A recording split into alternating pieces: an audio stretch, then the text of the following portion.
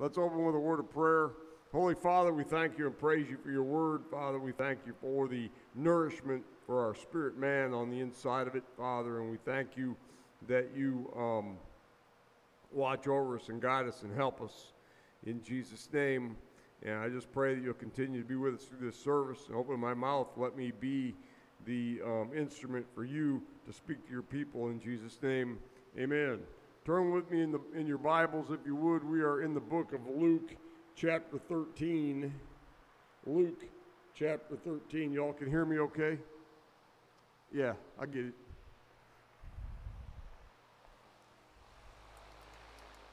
It's nice to have a fan, but it's a little bit too much sometimes. Air conditioning seems to be working, but it's not quite ahead of the game. So we're in Luke chapter 13. Everybody has it. Shout amen. All right, we got it. It's a couple of you anyways. I'm going to start in verse 11 just because I was reading this and I kind of like this passage.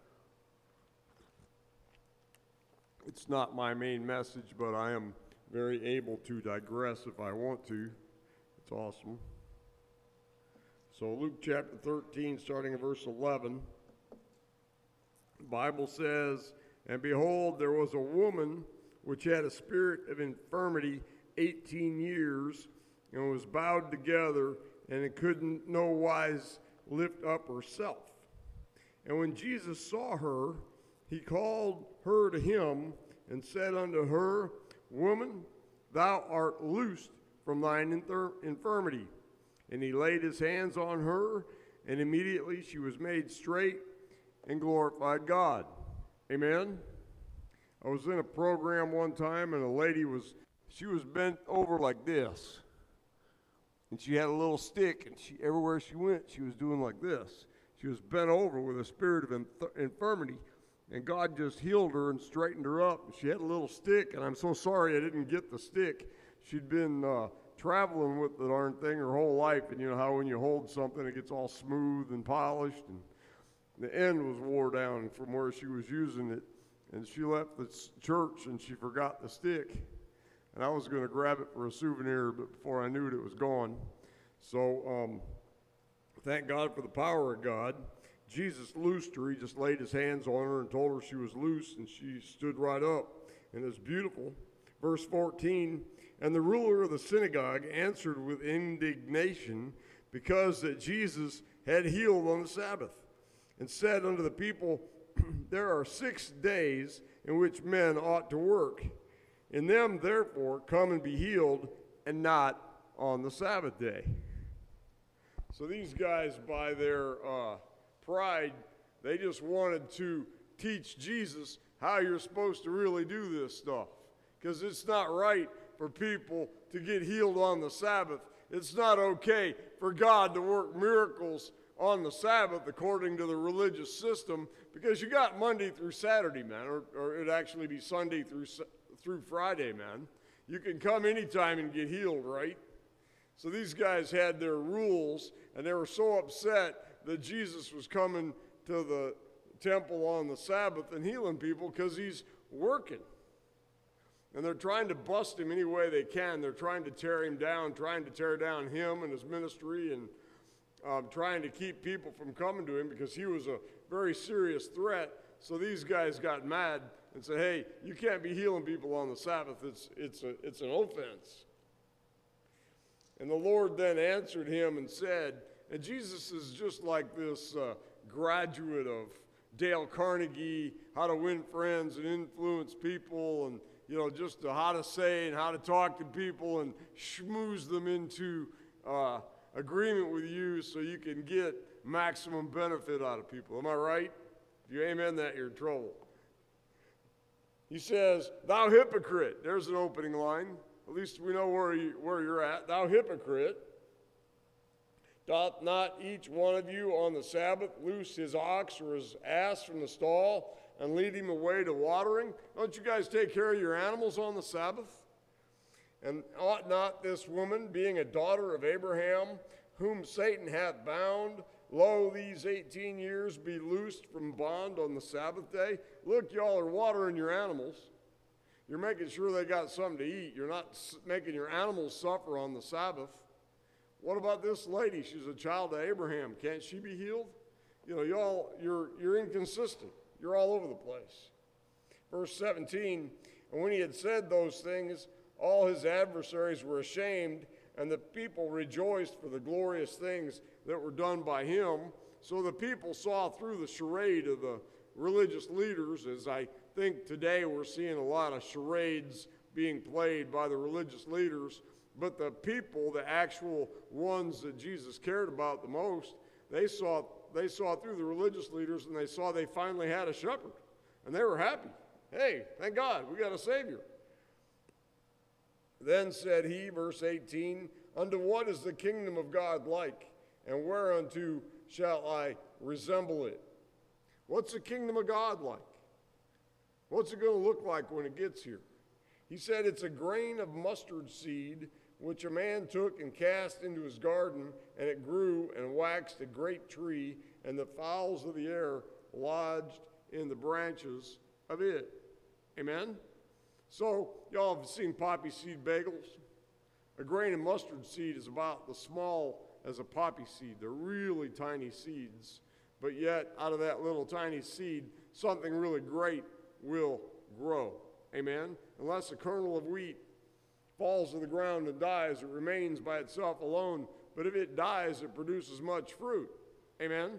He's saying, look, you can take something little, like a grain, and stick it in the ground, and it'll grow and it'll produce and be glorious and luxurious and beautiful. And that's what he's saying the kingdom of God is like. It will continue to grow. It will continue to flourish. In Jesus' name, amen. And again, he said, verse 20, whereunto shall I liken the kingdom of God? It is like leaven, which a woman took and hid these 3 measures of meal until the whole was leavened. Now what leaven is yeast. And what it does, it eats, it eats dough. If you take wheat and you grind it up into flour, you add water, and you mix it up and you got dough, it'll just sit there. But you put a little bit of leaven in it, that thing will take over, man. It'll be like a blob. It'll just get bigger and bigger and bigger and bigger. You know, I had a bakery, and every now and then we'd get some dough that for whatever reason we couldn't use it or we had to throw it away, and you put it in one of those real big trash cans, and before the end of the night, the darn thing's popping out of the top of the trash can. It just keeps getting bigger and bigger. It was a mess. That's what he's saying is the kingdom of heaven is full of growth, and it will continue to expand and grow and expand and grow. In Jesus' name, amen. We are in the kingdom. We should be growing individually as persons, and on top of that, numerically, this church shall continue to grow in Jesus' name. Our strength is not in the numbers. Our strength is in the power of God. It's in the fact that we're in the kingdom. Amen?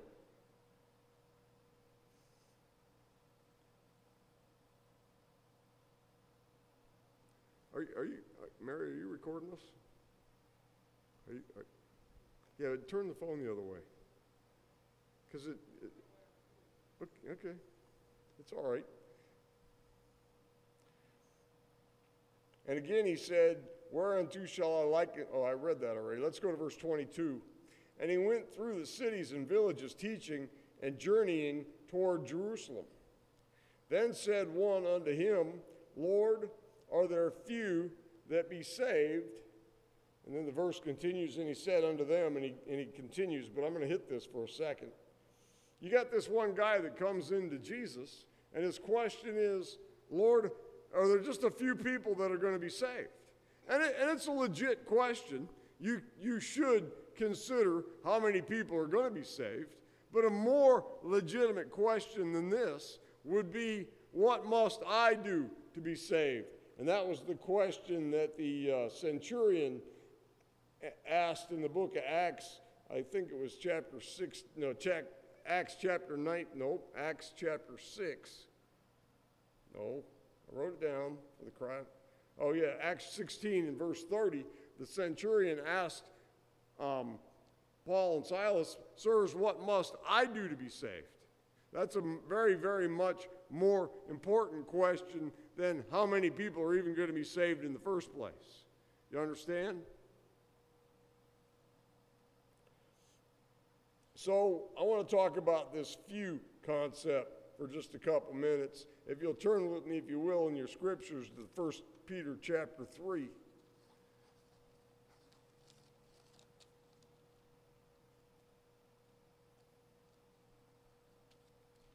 Verse 21, I believe it is, 18.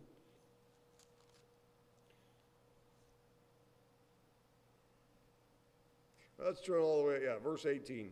1 Peter chapter 3, verse 18, the Bible says, "For Christ also hath once suffered for sins, the just for the unjust."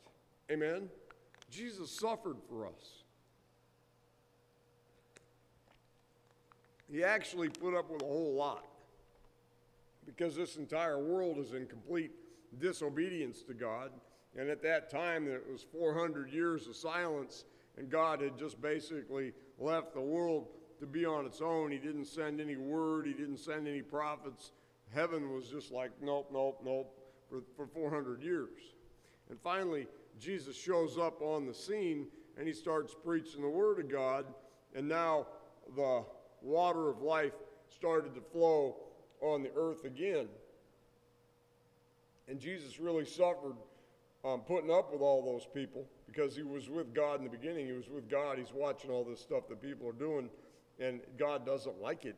And then on top of that, he went to the cross and suffered and bled and died, and he had to do it so that we can be reconciled to God. Somebody better shout amen. The just for the unjust. You see, on the cross, there's an exchange. What he does is he takes the punishment that we deserve, and he dies for us, because the wages of sin is death, Romans 6:23. Romans 3:23, the Bible says, "For all have sinned and fallen short of the glory of God." We don't deserve to live. We deserve to die.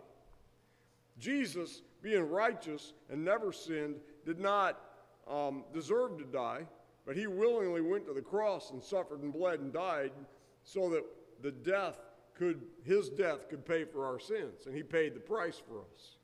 Amen? The just for the unjust, that he might bring us to God so that we can be reconciled to God, so that the debt that we owed for our sin that we could never pay, no matter how hard you worked, you could never be righteous. You could never do enough good deeds to be okay with God. The Bible says Abraham believed God, and it was reckoned to him as righteousness. Because of Abraham's faith, he was justified by faith, saved by a great faith, that not of yourselves, it's the gift of God. We are reconciled to God by the life of Jesus Christ, that he shed his blood. The life of the flesh is in the blood. He shed his life on the cross and died for us, that we can be reconciled to him, that he might bring us to God, being put to death in the flesh. For it's impossible for God to die. Jesus never died. His body died on the cross, but quickened by the Spirit. We know that he died.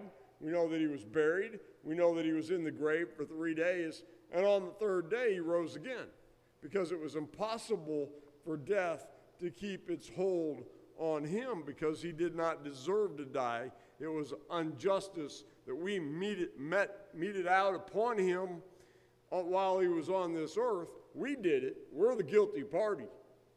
And God saw that he was put to death unjustly and resurrected him from the dead to never die again. Amen? And by that Spirit that raised him from the dead, verse 19, by which also he went and preached to the spirits in prison. Amen? Talking about he went into the spirit realm and preached to those people who had not yet been redeemed, and they won't be redeemed if the spirits that he's talking about are the saints of old, which some commentators believe that was those guys that died, that they won't be fully redeemed until Jesus comes and we're all raised again and we're taken out of the prison and we're no longer held. But other people think he was preaching, he went to hell and he preached to the devil, but I don't believe that completely, because all you're going to do is just say, hey, look what I did. You know, you're not going to make any difference in those people's lives. So that's what I think he's talking about, the people that are trapped in between death and their resurrection on the last day, which sometimes were disobedient when once the long suffering of God waited in the days of Noah.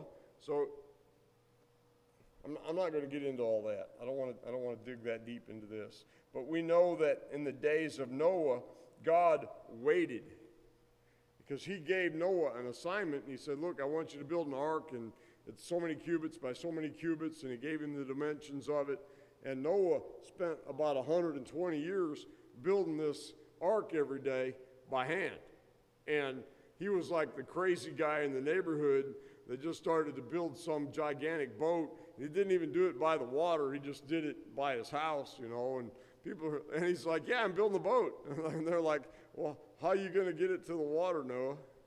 I mean, the thing is humongous. What's your plan now? You got a giant boat in your yard. It's so big you'll never move it. And it was all part of God's plan because God knew what he was doing, and Noah knew what God was doing.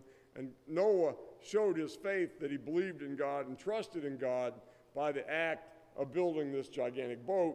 And so while he's building it, God's like, okay, come on, Noah, let's go.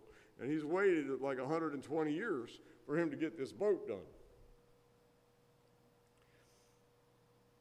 God waited in the days of Noah while the ark was preparing, wherein few, because remember that other verse we read, how are a lot of people going to be saved or just a few?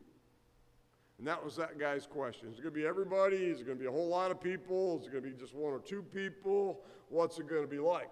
And the Bible says, wherein few, that is, 8 souls were saved by water. Amen? The Bible, when it says few, he means few. Amen? Y'all remember, and I love when I was in the synagogue with the Messianic Jews, and he doesn't say, remember when the Jews were in the land of Egypt. He doesn't say it that way. He says, remember when we were in the land of Egypt. And in a sense, we were in the land of Egypt because Egypt is a type or a symbol of the world system. When we were walking with the sons of disobedience in the world system, God called us out of Egypt and placed our feet on level ground and added us to his kingdom on this earth in Jesus' name, amen. What he's talking about is the Egyptians in those days, actually the Jews when they were in Egypt in those days, the whole entire nation under pressure. God did 10 different miracles, and the last one was the death of the firstborn, and the Egyptians were like, okay, we can handle the darkness, we can handle the fire, we can handle the gnats, we can handle all this other stuff, but now that you've killed the firstborn, we're done with you guys. And they said, go, and all the Jews left Egypt, and they went into the wilderness towards the promised land. Now, that's about a 9 or 10 day journey by foot. It's a pretty long walk, but because these children of Israel were out of Egypt, but they still had Egypt on their insides, they were disobedient, and they were grumbling towards God, and they were complaining, and they were saying, what, did you bring us out here to die in the wilderness? And they spoke these things, and then God allowed them to come to pass, and the bodies of every single person that came out of the land of Egypt, they all died in the wilderness, except for 2 guys, Joshua and Caleb. Even Moses, the lawgiver, the man of God that God chose to bring his children into the promised land, died in the wilderness because of his disobedience. Amen? When the Bible says few, it means few. Amen? So now, I don't know the eternal condition of those people, but if you want to extrapolate it out, it doesn't take a whole lot to say that those guys were disobedient in the wilderness and therefore they were cut off. because they were definitely cut off from this life. I don't know whether God is going to allow them into his eternal kingdom or not in the heavens. I don't know. That's up to God. But we are to live on this earth as though we miss this thing. We miss it for good. Amen? Now, I get it. The mercy of God endures forever, and he's good, and he's merciful, and he loves us, and he cares about us. But mercy is not a license. In other words, there was a teaching among the Nicolaitans that said,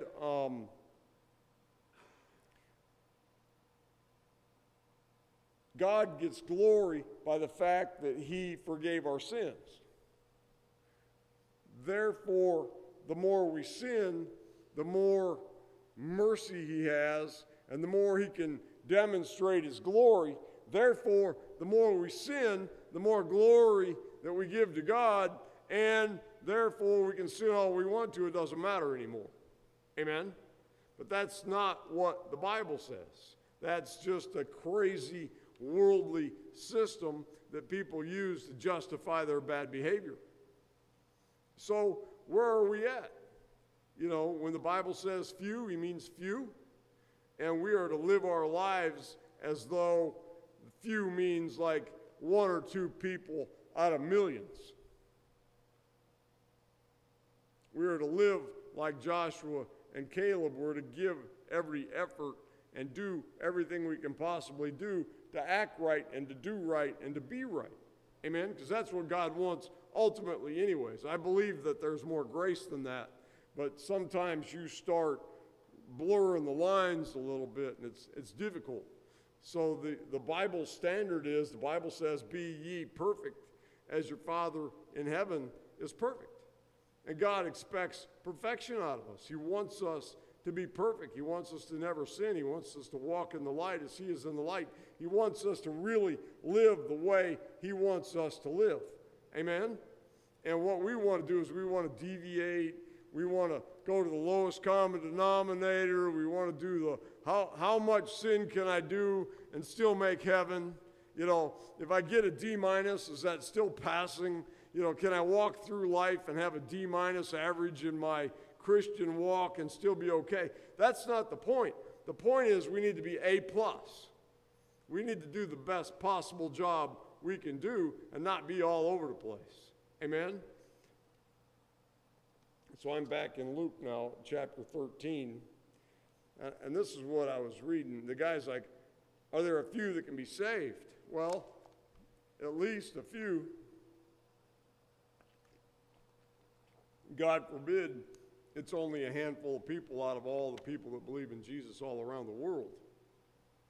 But I know that there are some people that say they believe in Jesus, but you look at their life and you know that they're just either deceiving themselves or they're highly deceived or maybe they're just idiots. I don't know. They come to church and they shout hallelujah on Sunday, and Monday through Saturday they're living like wild animals. I'm not going to encourage that. And Jesus isn't either.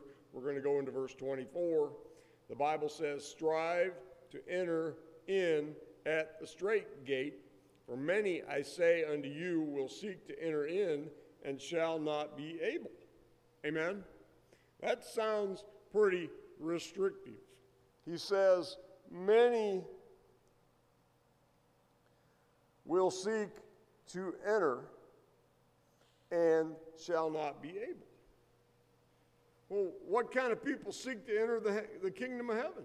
What sort of people seek to be saved? Is it the pagans? Is it the unbelievers? The Muslims, the Buddhists, the Confucius? Are those people seeking God? No. Who's preaching or who's seeking God? Who wants to be saved? It's us, right? It's the so-called church Christian people. We want to be saved. So he's talking to us. He says, strive to enter in at the strait gate. For many, I say unto you, will seek to enter in. Many will seek. Many people are going to be seeking God. Many people are going to seek to enter the strait gate. They know about it. They're putting about a little bit of effort, and they're doing what they can to an extent to be saved. Am I right? Well, I'm looking at this verse, and I'm like, strive to enter in at the straight gate. So these people are striving. You got to give them credit. They're striving. What about the people that are seeking? Aren't they striving too? Aren't they coming to church and singing and shouting hallelujah and praising God? They're seeking. They're doing something. They're better than the pagans and the unbelievers. And I'm like, what's the difference? What's the difference? What's going on? How come you can have people that are seeking and shall not be able? How are they going to miss this? And I looked up the word strive in the Greek to try to get an idea what that means. I'm going to spell it with the English spelling. It's Agonize.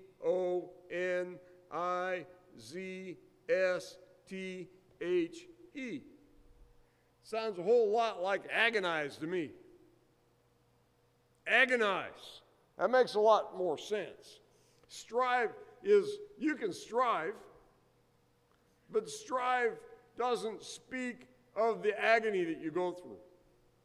You know, like you're in a marathon and you've been running for 20 miles and you got shin splints and every muscle in your body is wore out and you're about ready to fall over because you're so tired, and maybe your feet are cut and you got blisters and you're like, man, I want to quit, and you're going through this pain and you're going through this agony.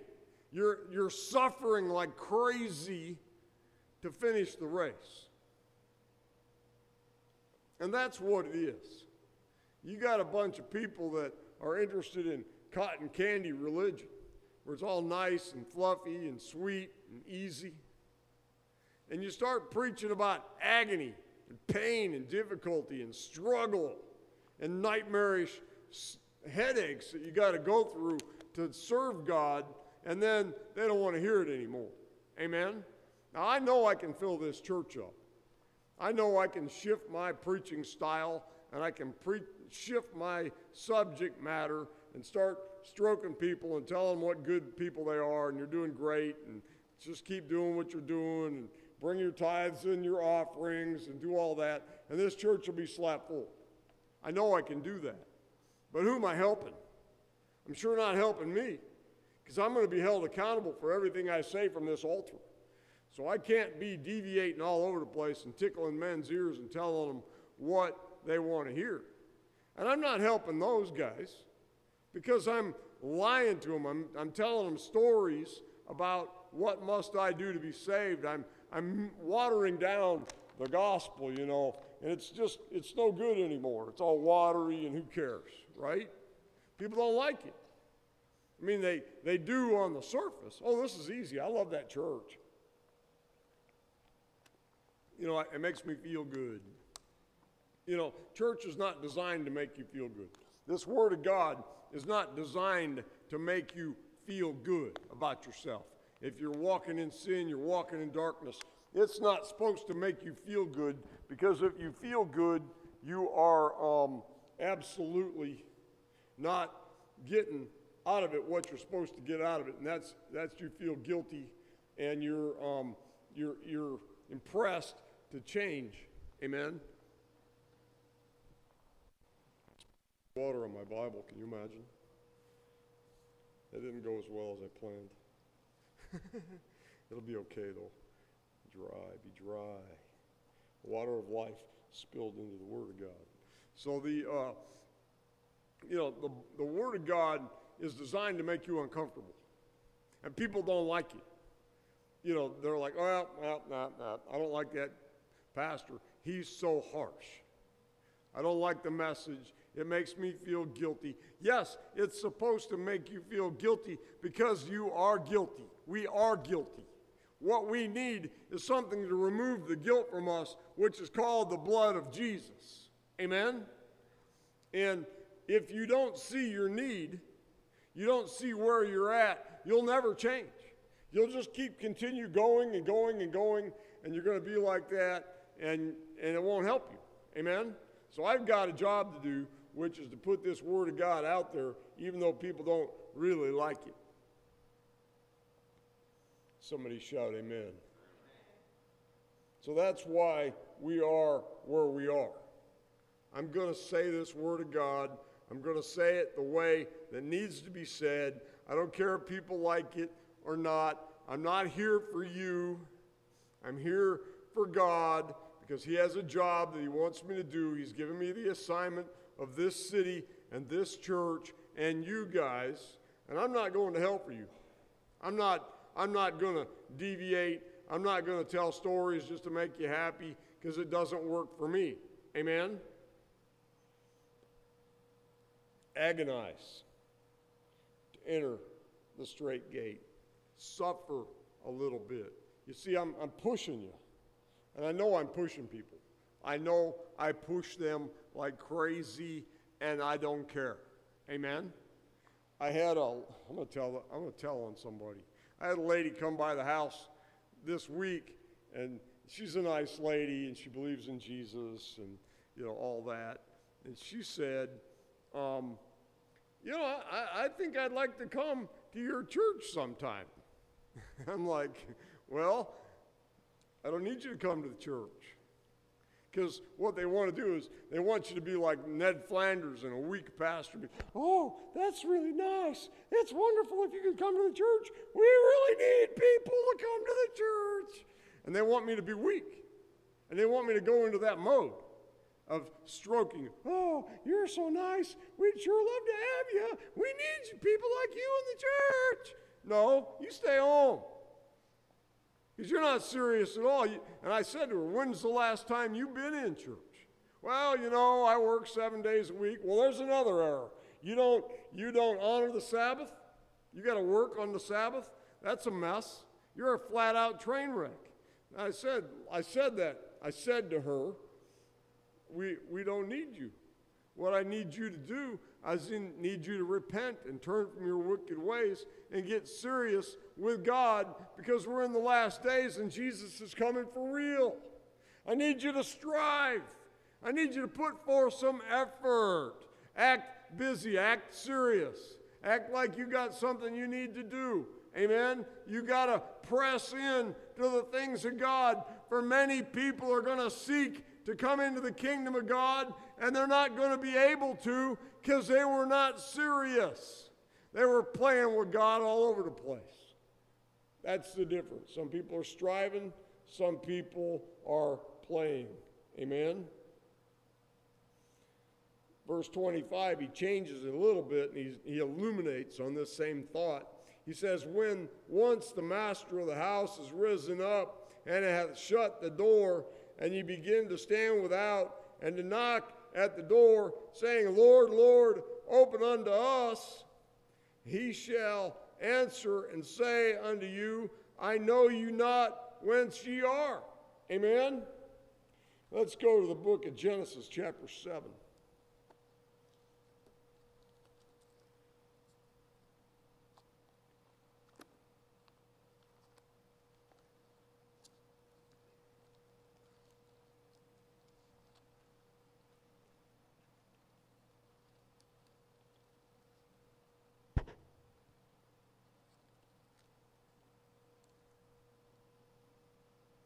I'm in verse 11. The Bible says, in the 600th year of Noah's life, in the 2nd month, in the 17th day of the month, the same day were all the fountains of the great deep broken up, and the windows of heaven were opened. And the rain was upon the earth 40 days and 40 nights. In the selfsame day entered Noah, and Shem, and Ham, and Japheth, the sons of Noah, and Noah's wife, and the 3 wives of his sons, with them into the ark. And they, and every beast after his kind, and all the cattle after their kind, and every creeping thing that creepeth upon the earth after his kind, and every fowl after his kind, every bird of every sort, they went in unto Noah into the ark, 2 and 2 of all flesh, wherein is the breath of life.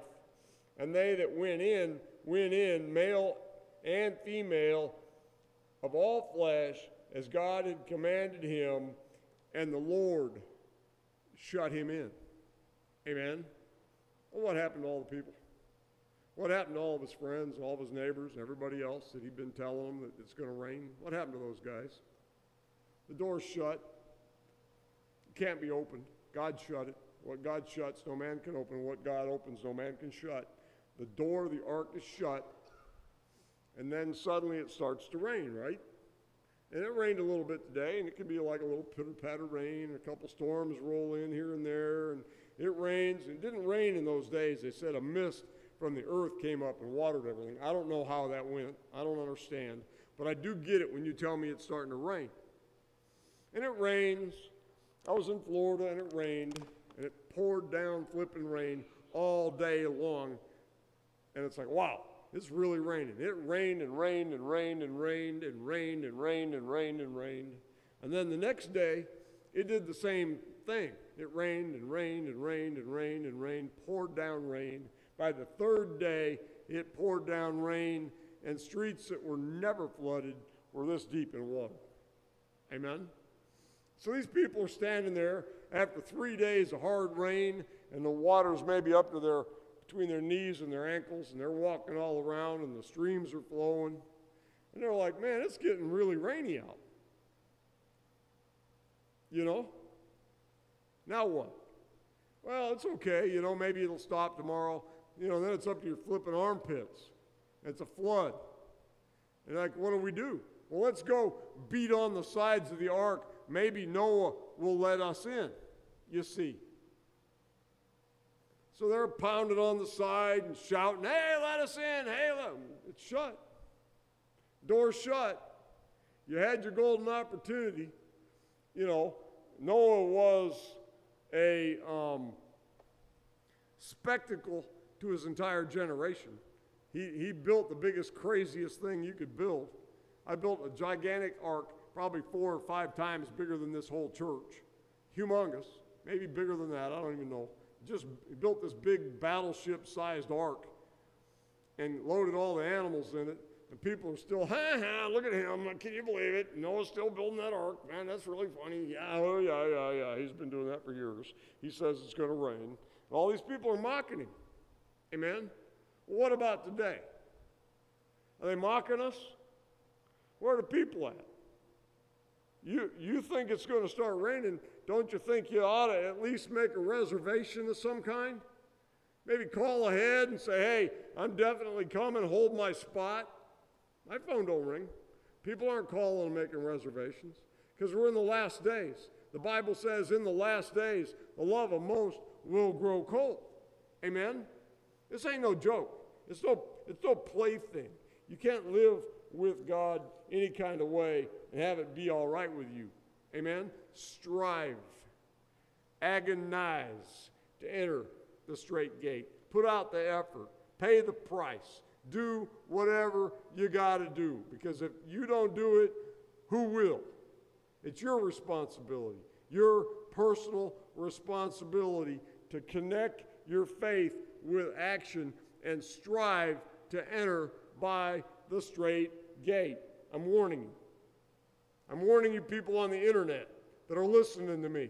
Listen, this ain't no joke. It's not time to play. You can't live any kind of way out there. I know it's popular. People are having all kind of crazy lifestyles, and they're all together in it, and they think we're in a democracy, and if enough people vote on it, then God has to do it our way. I got news for you.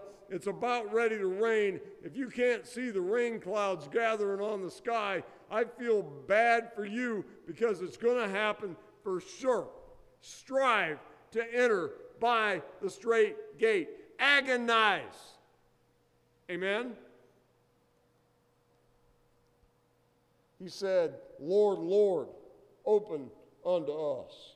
Let's go to Matthew chapter 7.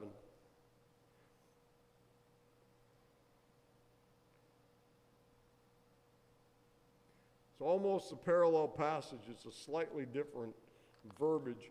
I think that Jesus, when he preached, probably had pretty much the same message everywhere he went. And he said it different ways because it's kind of boring just to repeat yourself over and over with the with these messages. This Matthew chapter 7 is the Sermon on the Mount, where Jesus, it's a very famous, very beautiful sermon that Jesus gave, and people were in awe of his capacity when he preached this stuff. But I'm going to pick up in chapter 7 and verse 13. It's almost the same verbiage, but I'm going to pull a few more things out of it. Jesus says, "Enter ye in at the strait gate, for wide is the gate, and broad is the way that leadeth to destruction, and many there be which go in thereat." Amen? Most folks are on the highway to hell. They got the pedal to the metal, and they're going as fast as they can, and they're all doing it, and they all think they're going to get away with it because everybody's doing it, and we're in a democracy, and we can vote on morality, and it doesn't matter what God says. Live any kind of way you want. Eat, drink, and be merry, for tomorrow we die. Live any kind of way you want to. There's a world without consequences. And they're in their brand new CR1 Corvettes doing 200 miles an hour on the highway to hell, and they're just going fast as they can. They're on the Autobahn now. They're just going.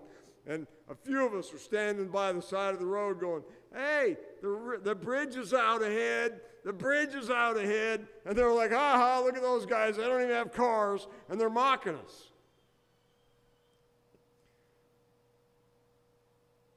Broad is the way that leadeth to destruction, and many there be that go in thereat. It's the psychology of the crowd. Everybody's doing it, so it must be okay. Because straight is the gate, and narrow the way. It's uncomfortable, which leadeth unto life, and few there be that find it. Amen? I promise you, if you're sitting under the sound of my voice, you've found the way of life. Because I don't have an agenda. I didn't get to a PhD in theology to be able to figure this out. I don't have to be that smart. All I got to do is read what the Bible says, and that's what we're going to do in this church. I don't have another agenda. I don't have anything else to do. Amen? I am doing this not for my own, not because I wanted to do it professionally, not because I sought this as a job. It's because I wanted to serve God with all my heart, because I read this book and I realized this world is in huge trouble. Amen? The reason they're in trouble, they're not following the Word of God. They're doing it their way. I'm going to do it God's way. If you want to be on board with that, come join us. If you want to do it some other way, go find another church. Beyond that, maybe you can find a bunch of people that are striving instead of agonizing. Maybe you can find a preacher that will make you comfortable, and he'll pet you and tell you you're a good boy.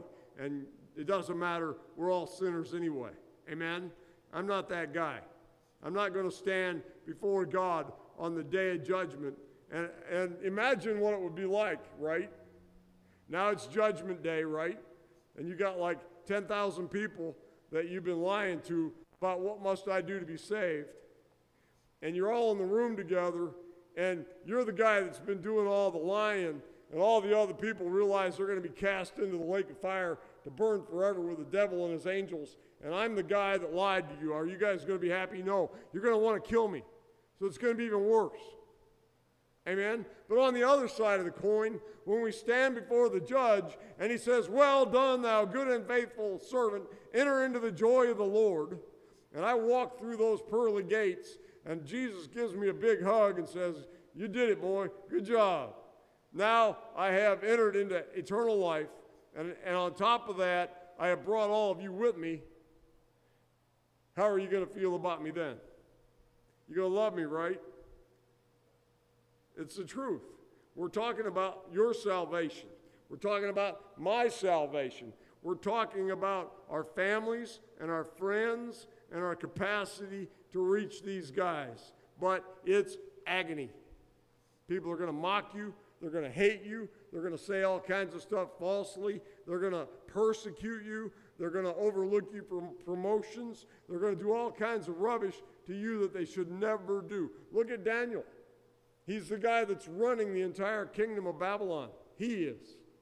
And he's so pure in everything that he does, they can't find anything to accuse him of. But they want him out of power because they can't maneuver in the system and collect bribes and enrich themselves because he's in power. and he knows what they're up to, and he's doing his job, and these guys, they want him out. They want him out so bad, they make up a set of rules special for Daniel to get him kicked out of the kingdom. Amen? You think you're more special than he is? You think if you're acting right, they're not going to persecute you and give you trouble? They will. You're going to agonize. You're going to go through trouble. Things aren't all rosy. We want a gospel that makes us feel good. Jesus died for your wallet. Amen? We want feel-good religion. Well, I can't give it to you. I wish I could. I wish I could just give you like the Dale Carnegie self-improvement class, and you become a really good person, you become really successful in life, and you do really well in life. And you don't have to worry about your eternity. Everything's cool. Amen? It doesn't work that way. It just doesn't work that way. I wish I could say that it does. Amen? But it doesn't. You can be real successful in life. You can go real far. These biblical principles are true. They're going to help you tremendously in life. You're going to go a lot farther, most of us, than we normally would without God. Amen? But I'm not here to paint a picture that all you got to do is come to Jesus and all your dreams are going to come true. Amen? God He delights in the prosperity of His servants. He wants us to do well. But that's not His primary focus. His primary focus, Jesus said, I have come to seek and save the lost. He said, I must be about my Father's business. This church, we must be about our Father's business. We must be about seeking and saving the lost. That means although the message is somewhat impalatable, it's not flavorful and nice, we still got to say it. Look, you need to change your evil ways. You can't continue to live like this all the time anymore. Amen? And I know they don't like it.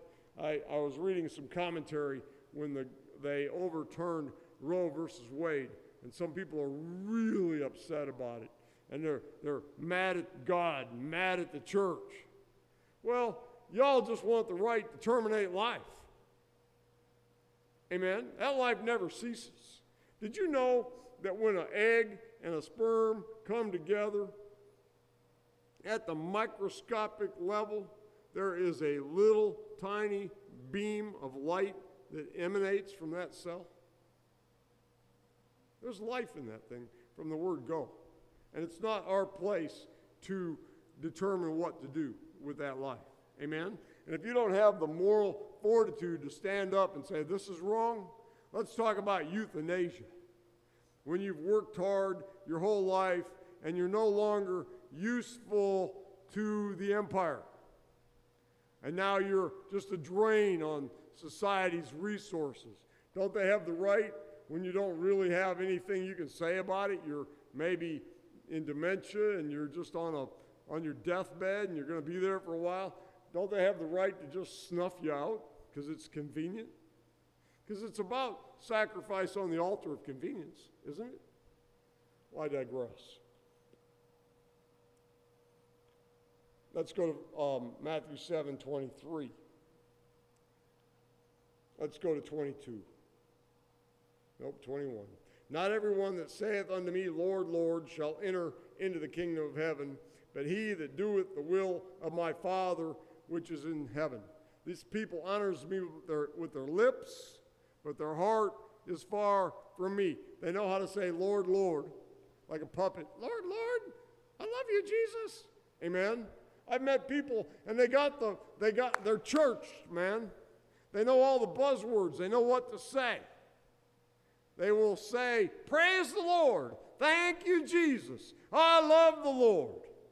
And they'll let you know that they're some kind of a special, close relationship with God. But where are they at? Shacking up, having kids out of wedlock, doing all kinds of crazy stuff in their lives, drugs and alcohol and everything else. But they want you to think that they're all right with God. They're just saying, Lord, Lord, I love you, Lord, like a little parrot. You can buy, you remember the easy button, one of those commercials? Boom, you press it, it goes, that was easy. It's just a little recorder, and you hit it, and it goes, that was easy, that was easy. You can get the same thing. I love you, Lord. I love you, Lord. I love you, Lord. It's meaningless. There's nothing behind it. It's just yap. Many will say unto me, Lord, Lord. Yea, Lord. Why do you call me Lord, Lord, and not do what I say? Y'all want the easy way. You want God to just look the other way on your misbehavior.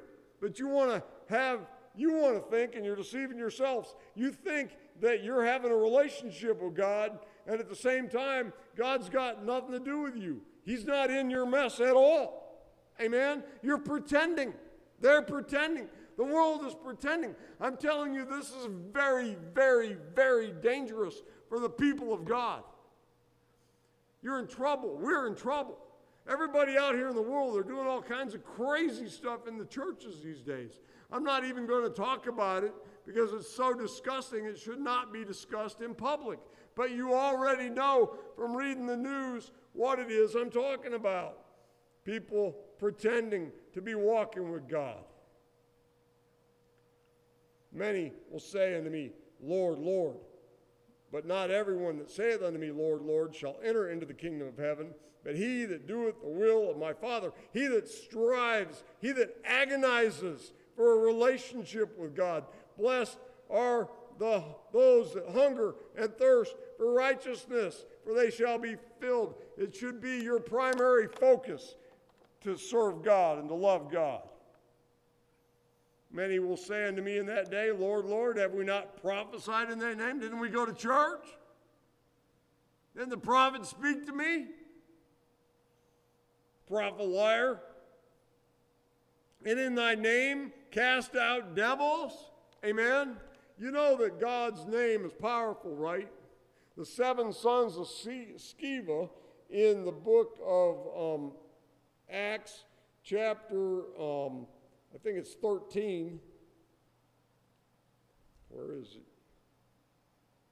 Yeah, Acts chapter 19, verse 17. The 7 sons of Sceva were Jewish guys that were casting out devils in the name of Jesus.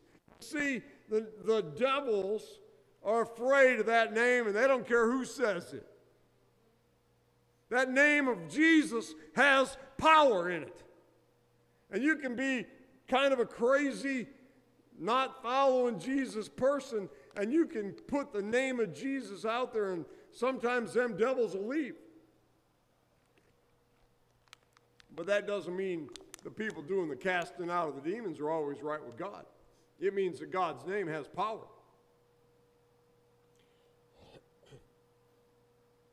And in thy name, done many wonderful works. Amen. Got hospitals. Sorry. Got hospitals, orphanages, spending millions and billions of dollars. Doing great works in the name of Jesus. And I'm not saying these are bad people from a world standpoint, that these are evildoers in that sense. You know, it's like we want to compare ourselves to Adolf Hitler and say, well, I'm not evil like Adolf Hitler. No, but you got evil in you. It's in our hearts. We're fallen. We're broken. We're hurting. We need Jesus. We need his grace. We need his forgiveness. But we need to agonize for it. Amen? And in thy name, done many wonderful works. I mean, it's wonderful. Thank God for the hospitals and the care that people can get that couldn't get care otherwise. Thank you, Jesus, that stuff's being done. But that does not mean that that person's right with God. Sometimes it's just a show. They want to show how big and how strong and how wonderful they are. Amen? They're not walking with God at all. And then I will profess unto them, I never knew you. Depart from me, ye that work iniquity. Amen? Whew, it's a mess. Let's go back to Luke chapter 13.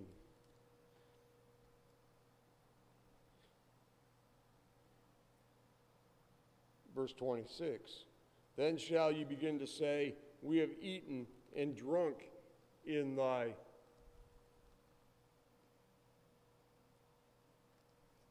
presence.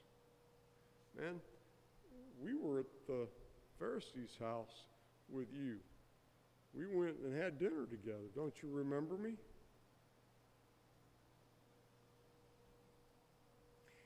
And thou hast taught in our streets. Yeah, I came to the meetings. I was listening to what you were saying. I was trying to get my life together.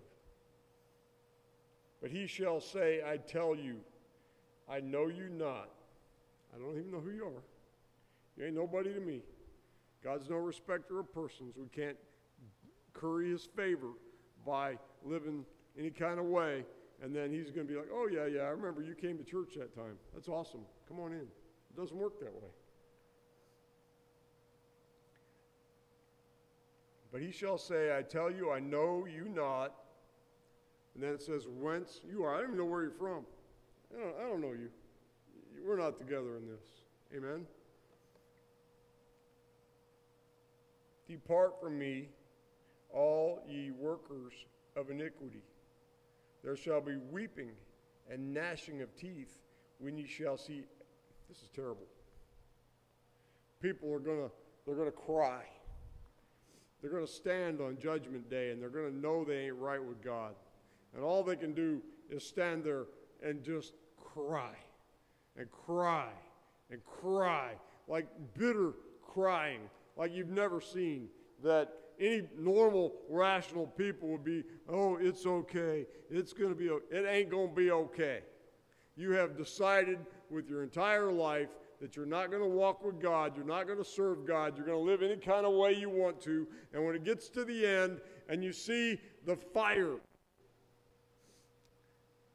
and you are getting in a bus with a ticket with your name on it that leads to the fire, and you know you're going through that door, and once you go through that door, there's no way out, you're going to cry. The Bible says, and they're going to be gnashing of teeth. It's going to be like the people on the days of Noah. They're going to be standing. I mean, I don't have a wall to beat on. You know, they're going to stand there, and they're going to beat on the boat, and they'll be thumping on it. Give me a rock, and they'll be pounding on the boat. Hey, hey! And they'll be shouting, Noah, Noah, Noah, Noah, remember me? I'm the guy that brought you the wood that time. Let me on. No. You know, really, Noah could have actually paid some of those guys in that day to go, well, go get me some logs, I'll pay you. You understand? They could have actually done work on the ark and then got nothing out of it. You realize that there are people that built this church, that did work in this church and never got saved? That you can come to church every single day and you can work here day and night and be a blessing to this house, and you can miss eternity with Jesus? It ain't about what you did. It's about your heart issue. Do you love God? Do you want to serve God? And these people are going to stand there and they're going to shout. And that's what the Bible talks about, gnashing of teeth, not the grinding of teeth. He's just talking about yappy. Noah, Noah, Noah, Noah. Jesus, Jesus, Jesus. I was at the party with you. We went to that guy's house and we ate. I went to church. I did all kinds of stuff. It doesn't work. You ain't striving. You're not agonizing. You're just seeking. We're just seekers. The church has to be seeker-friendly. Have you heard that one? It's a seeker-friendly church. Oh, yeah, people are seeking God, and we're friendly towards Him. No, I'm not interested in seekers. I'm looking for people that want to agonize. Let's agonize together. Let's get together and agonize for the things of God. Let's go through some struggles. Let's pay a price. This thing's valuable. Let's make sure we don't miss this thing for love or money. Amen? We can't miss this thing. We cannot. We must not. We must not. Not for anything. Not for anybody. I don't care who they are. I don't care what they say about us. I don't care about the talk that comes out of their mouths. I don't care what their viewpoint is. I don't care. There's nothing that's going to stand between me and standing before Jesus, hearing, well done, thou good and faithful servant, enter into the joy of the Lord. Because when you hear that word, you're going to be like, ha, I'm in. And once you're in, you can't leave. There's no way out. The devil's not there. Sin's not there. Darkness isn't there. Pain is not there. Suffering is not there. Sickness is not there. Nothing negative in life is there. Only the positives. Amen? Now, think about how nice this life would be here on this earth, in the flesh. If everybody loved each other, we all cared about each other, we're all trying to look out for the other guy and trying to be friendly, and you know, you need something done on your house, and your neighbors are like, oh, I see you need, I was walking by your house, and I see the eaves need to be painted, and man, neighbor, I'd love to paint those for you. And they just do it, just because they're good neighbors and they love you. Amen? And sometimes it happens. But imagine if it was like that all the time, just people loving each other. You know, you're growing garden vegetables, and then you realize that your neighbors could use vegetables, and you just give them away. And then maybe the other neighbor has cows, and he just kills the cow, and hey, you want some steak? And so we all just share everything. There's no monetary system in place anymore where we're tracking who's making what. Amen? We're just doing it out of love. This life could be beautiful. Amen? But instead, people want to heap up more and more and more and more to themselves, and they want to become millionaire, billionaire, trillionaire, zillionaires at the expense of everybody else. Amen? Oh my God. Goodwill got $10 million from Jeff Bezos' ex-wife. $10 million. I mean, okay, great. I'm happy for you. You got $10 million, you know. That's great. Where in the world did he get $10 million? She took half the money that she got when they got divorced and sold the stock and gave it away. Half of it. And just in South, I mean, it was billions. And in just South Bend, they gave away $10 million just like it was nothing. Where'd that money come from? But he won't pay his workers. Where's that money come from? It comes from me and you. And he's hoarding it up for himself, stacking up more cash. You don't need a $500 million yacht. What are you going to do with it? There's people starving in the world. There's people that are suffering. Why don't you do something nice with it? Amen? The other one that gets me is Christians. I've had a couple people do this. Well, my destiny is to be kingdom finance.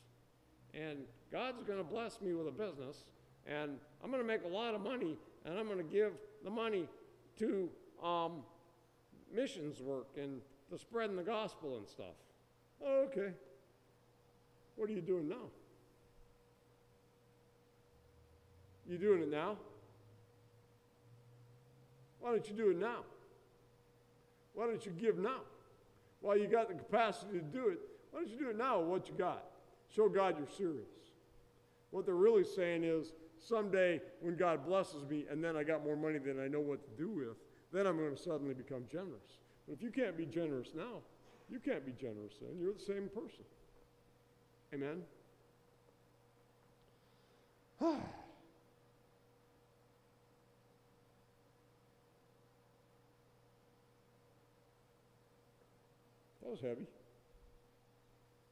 that heavy enough for you? God is, what? It's very solid. People don't read the Bible. They want other people to come and tell them little sweet things. They don't realize some of this real heavy stuff is in there. This is life and death. Very, very important. So where are you going to spend eternity? And eternity is a mighty long time. I can't imagine it. It's like I've been alive for so long now, it's not even funny. And it's only a few years. Before you know it, 1,000 years, you're outstrip Methuselah, and what is it, 936 years or something. You just keep going and going and going and going out into eternity. 1,000 years, 10,000 years, 100,000 years, 1,000,000 years, 10 million, 100 million, 1 billion, 5 billion, 10 billion, 20 billion, 100 billion, trillion, quadrillion, quadrillion, zillion, trillion, billion, zillion, quadrillion, gazillion years. It never stops. And yet we want to live in sin for just a few years and screw up our eternities. Amen? May that not be anybody's portion in this place, in Jesus' name. I know I have laid this out heavy, and I'm okay with it. You guys are a great church. I know I can go preach this message in a lot of churches, and if they were like, he's going to be preaching for the next 6 weeks, the parking lot would be empty for 6 weeks. And they'd be calling each other, is he gone yet? Is he gone yet? And then as soon as I'm gone, they'd all come back to church again because they know it was safe. Amen. And I'm okay with it. I'm not trying to be popular. I don't care. I don't care. I'm happy. I got a good life. I'm happy where I'm at. God is good. I'm going to make it. You're going to make it. We're going someplace. Amen?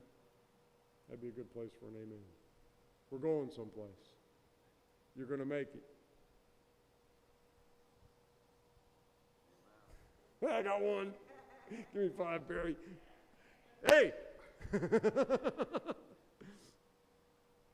Well, that's my message. Let's close. Heavenly Father, in the mighty name of Jesus, I'm going to close the message. Heavenly Father, we thank you and praise you for this word. I know it was heavy, Father. I know that it was solid. I know that it was right straight from your word. I know this is the message that Jesus preached. Get right with God while you have the opportunity. Don't play with it. Today is a day of salvation, Lord. Touch each and every heart in this place. Touch them, Father.